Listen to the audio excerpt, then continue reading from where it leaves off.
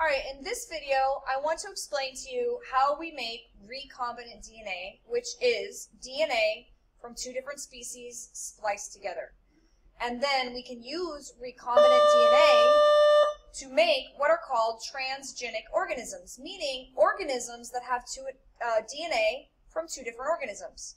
So the first step in making recombinant DNA is we have to cut up the DNA and isolate the gene we're interested in. So for example, in our lab, we are going to be putting a gene from jellyfish that makes the jellyfish glow into regular E. coli. So the first step would be to go to the jellyfish, extract DNA from the jellyfish, and then through a lot of processes of electrophoresis and radioactive probing and all kinds of stuff, find the gene that codes to make the jellyfish glow. So let's say they have now found the gene that makes the jellyfish glow. So let's just color that in. This is the gene for glowing.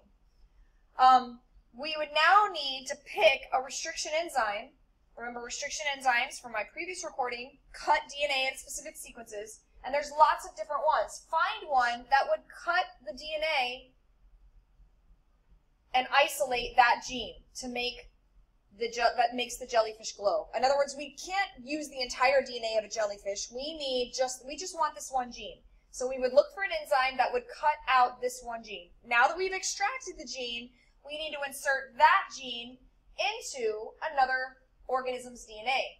In the case of what we're going to do, we're going to be putting that DNA into what's called a bacterial plasmid, which I'll talk about in a second. So this is the plasmid DNA. It's a circle. So what we would do is we would use the same restriction enzyme that we used to cut the P-glow gene. We would use that same restriction enzyme to cut open the plasmid. And when we open up the plasmid, then we could basically splice together using ligase, the glue from our previous chapter you should remember, to splice one gene with the other gene. And now what we've created is recombinant DNA, DNA from two different organisms. And then we would put that DNA, make lots of copies of it. We could use PCR to do that. If you go back to the PowerPoint, PCR is a technique to make lots of copies of DNA. You should know in general how that works. And then we would insert that modified DNA into our target organism. We could put it into an embryo, like they've made glowfish or glowing mice. In our case, we're just going to be putting it into good old E. coli. And the goal is that if our E. coli pick up this modified DNA, they will glow under UV light. So that is an overview of how this would work. All right, so how do we do this? Well, first of all, we usually use what are called plasmids. A plasmid is a circular DNA from a bacteria, but not the regular DNA. In other words, if this is my ginormous picture here of an E. coli bacteria, inside my E. coli is their regular DNA, which is a big, giant loop of DNA. It's even bigger than that, technically. But usually, a lot of bacteria also have these little circles of DNA. Again, this is hollow. This is DNA in a circle, you know, ATGC in a loop. These are called plasmids. Now, why do bacteria have plasmids? Well, it turns out plasmids have codes for kind of neat little things that bacteria can do.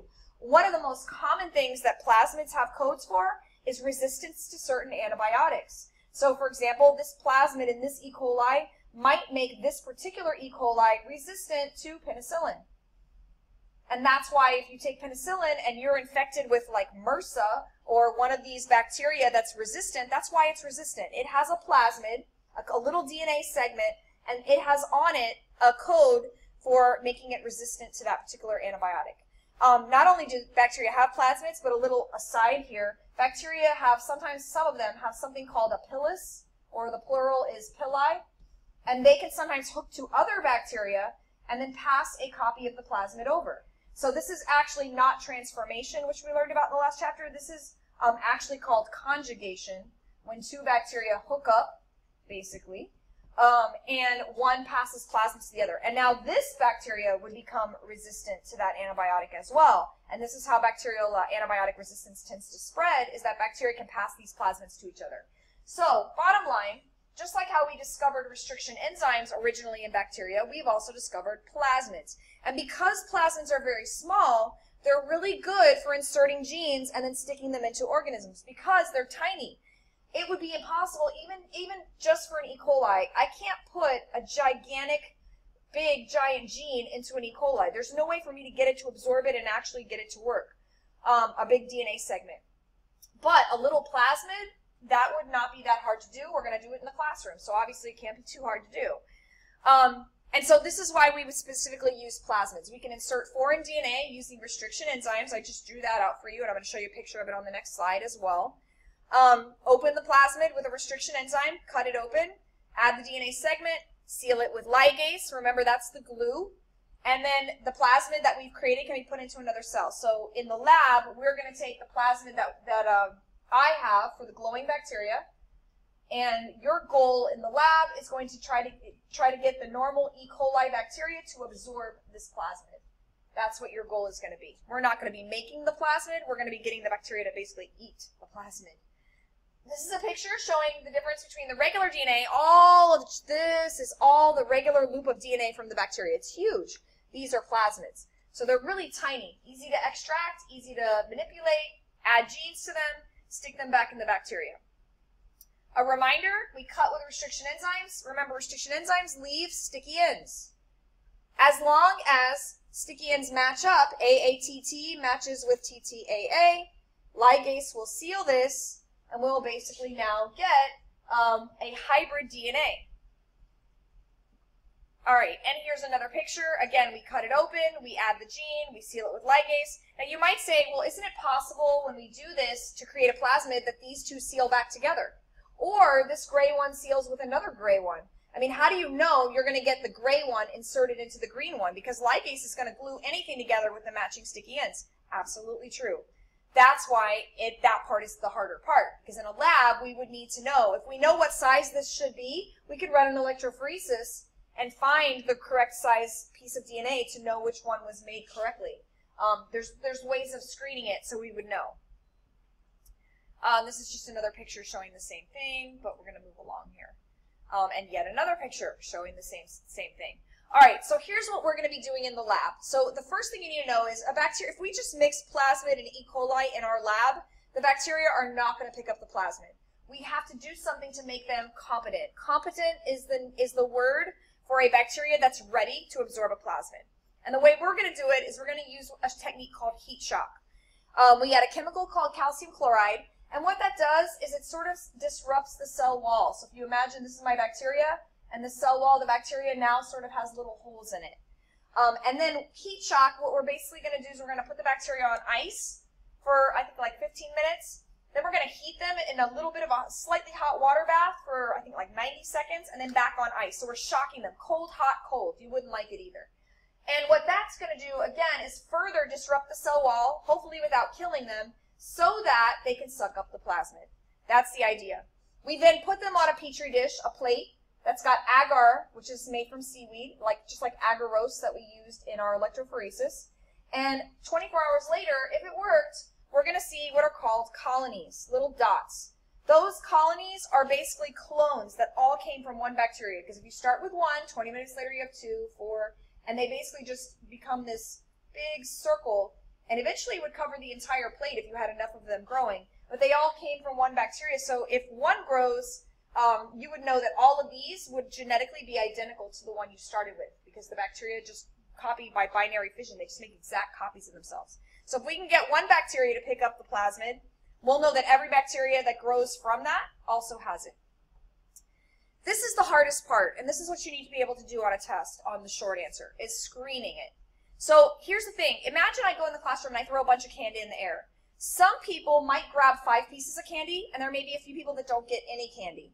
This is very much the same with the bacteria and the plasmids. Just because I take a vial and I put in it bacteria and I put in it plasmid and I do my technique of heat shock, it doesn't mean every bacteria is going to grab one plasmid. Some may get several, some may get none. I don't want the ones that didn't pick up the plasmid. I'm not interested in those. If I'm trying to create bacteria that make the gene for human insulin, I only want the ones that now have that ability. The bacteria that were unsuccessful, I don't want those. So I need a way to screen it so that I know which ones got my plasmid and which ones did not. There are 3 techniques or genes we usually use. The first one is an antibiotic resistance gene. In other words, when we pick a plasmid, that we're going to use for this, and we're going to put our gene in there. This is the gene, our P-glow gene, to make them glow. We pick one that already has on it the gene for antibiotic resistance. For example, in the lab tomorrow, we're going to have a plasmid that has the gene for ampicillin resistance. So those bacteria, if they pick up the plasmid, they're going to get both abilities. They're going to get the ability to live in ampicillin without being killed by it. That's an antibiotic. And they're going to have the ability to glow. So this is one way we can screen them. Use a plasmid that will make them resistant to an antibiotic and then grow them in that antibiotic. Our second option is use a gene that makes them a different color. Then you'll easily be able to pick them out. For example, the ones we're using, again, if we just grew them on regular, agar, actually in our case they have to be in the presence of a sugar called arabinose. Arabinose is what's going to stimulate them to glow. But the bacteria that picked up the plasmid are going to glow green, and the ones that didn't, they wouldn't be killed, but they would not glow. So you would easily be able to see and choose which ones picked up the plasmid. And finally, you could use a gene that gives them the ability to digest something, and then grow them as the only food source is that thing. For example, if you take bacteria that can't normally digest lactose, add a plasmid that allows them to, in addition to whatever gene you want to get on there, and then feed them the only food available is lactose, the ones that didn't pick up your plasmid will basically starve to death, and the only ones growing will be the ones that you wanted. So you have to select the proper media meaning your the plates that you're going to grow them on, to screen them. Now on the test, you're going to have to be able to do this. So I have 3 examples. So here's our first one. In our first example, we expose our bacteria, we do our little heat shock, we add our bacteria, and we add a gene for penicillin resistance. First option, I try growing the bacteria on nutrient agar. Now, agar is from made from seaweed. Nutrient just means food. The question is, what will grow? Your answer is, they will all grow. This would not screen them. You would have some bacteria that got your plasmid, some bacteria that didn't. Second scenario, I now take my same sample, but I try to grow it on a plate that has nutrient agar, food, and the antibiotic penicillin. Now, only the ones that picked up my plasmid will grow, because the other ones that did not pick up the plasmid will be killed by the penicillin. And then, kind of a trick question, what if I do nutrient agar, but I add a different antibiotic, streptomycin? Well, in that case, nothing will grow, because my bacteria aren't resistant to that antibiotic. So if I messed up and used the wrong antibiotic, my bacteria would all die. All right, second scenario. I use a gene that makes the bacteria blue in the presence of lactose. First, I grow them on agar. I should have probably put nutrient agar here. So again, I'm providing them with food. They would all grow, and they would all be white. That's the normal color of bacteria. Second scenario, I grow them in agar and lactose. Now, be careful here. Lactose doesn't kill them. Lactose just makes them a different color. So now they would all grow, but I would know which ones picked up my gene because they would be blue, because they have a plasmid that makes them blue in the presence of lactose. So everything would grow, but I would see what blue versus white. And in my final scenario here, I gave them a gene to digest lactose. Nutrient agar, again, everything will grow. This is the tricky one. Nutrient agar plus lactose. Everything will grow. Why? Because even if they can't digest lactose, if they didn't pick up my plasmid, as long as I'm feeding them other stuff, it's not like the lactose is going to hurt them. They just can't digest it. So they would still grow. Everything would grow. The ones that can't digest lactose would just eat the other nutrients. So if I wanted to screen these, I would have to grow them in agar that had lactose as the only food. Now, only the ones with the plasmid would grow, because the others would starve to death because they don't have the ability to digest lactose. All right, and last but not least, cDNA. Bacteria cannot read our DNA because our DNA has introns in it, which don't code for anything. So to put DNA into a bacteria from a eukaryote, we have to cut out the introns. We let the DNA become mRNA and get processed in protein synthesis, and then we use an enzyme called reverse transcriptase, and that will make DNA back from our RNA. So we basically take RNA that's already had the introns cut out and then make DNA from that, and now we have a DNA segment with